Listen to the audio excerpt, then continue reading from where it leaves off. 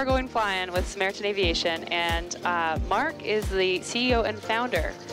Tell us what made you start this service. Yeah, it's a long story, but the short version, my grandfather was a World War II pilot. I have two uncles that fly airplanes. My cousin's a military pilot. My dad was a minister, actually. I kind of grew up in this family of service and serving others.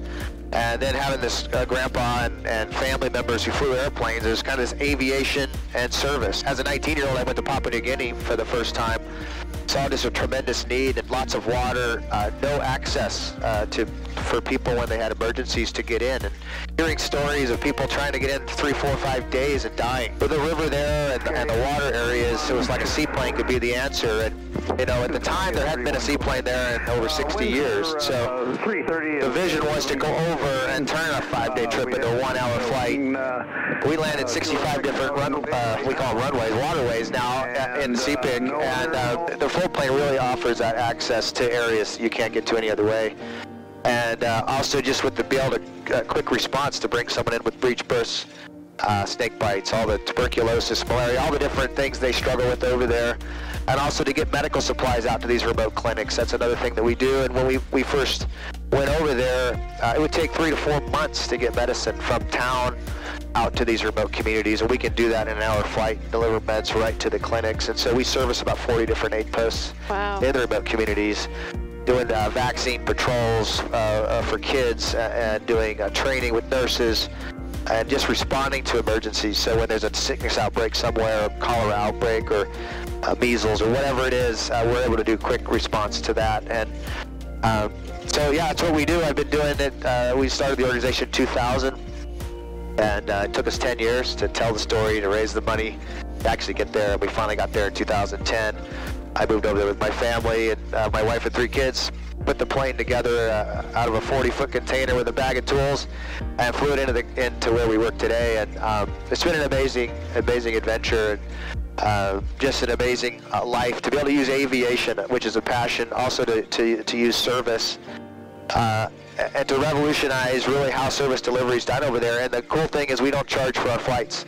And so we do all this at no cost to the people, and that's really a testament to our donors, the foundations that support us, and also the Papua New Guinean government, who supports us about 30% of our operating costs. And so it's just been a big team effort. You know, we've been kind of the leading edge of the spear, but it's been a whole team effort. Now we have 6 families that are living in Papua New Guinea. We have 2 aircraft. This will be the 3rd one going over later this year.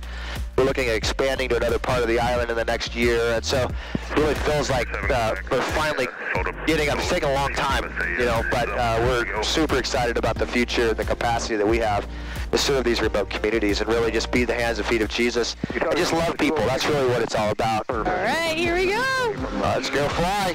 Okay, we'll land over here off to the right.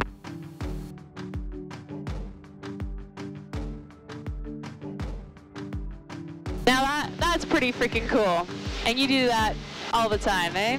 Yeah, the cool thing about it, in New Guinea, we're on the rivers a lot of times, so it's around corners. It's being in a float plane, you can just do so much that you could never do in a wheel plane. Now, what's it like flying in New Guinea in terms of landscape and just pilot proficiency? Yeah, so Papua New Guinea, it's considered one of the most rugged areas. Where we're at, we're the only seaplanes, and so we're dealing with a little bit of different types of challenges over there. We've got a river that rises and falls up to 20 feet, so it's 1,000 feet wide. It'll rise up and fall up to 20 feet in a few days. And so sometimes you'll have a sandbar that's, halfway across the river, 600 feet wide, that's 2-3 feet deep. And then the next time you come out to this village, the sandbar will be totally covered up. Wow. And then you'll have water rising and foam balls and big trees floating down. I've seen 100-foot trees with 50-foot roots hanging up, sticking up in the air that's floating down the river. So if you're dealing with that, you've got whirlpools, you've got fishing nets, crocodiles in the water, people on their canoes paddling around that don't really know anything about airplanes. Yeah. So there's a lot of variables out there, and then you have weather, which it's very volatile. It's tropical, and so it'll blow up in a really quickly. So our pilots really have to, and then a lot of it's emergencies, and so you have someone who's really critically ill or who's dying in the back of the plane. And so now you're trying to manage all of that and deal with someone giving birth in the back of the plane, or someone really struggling to get a breath, or whatever it is. And so you're dealing with a lot of potential distractions. And so being able to make clear decisions is really a huge part of our pilot skill set. You have to be a really good pilot, but you also have to be able to operate under severe duress, really, and stress. Wow. So all of our staff, it really starts with loving the people. You know, it's not about going over on some amazing adventure, although it is very adventurous. Yeah. But it's not about having this great adventure and, oh, I'm going to be a hero or whatever. It's really starts with a passion for the people. And these people are in these forgotten parts of the world and really have no chance at life if we're not there. And so it really starts with a passion to love people, a passion to serve people, and then you get to use your passion for aviation to make a huge difference. So that part is really the best part. That's the magic right there, right? Yeah.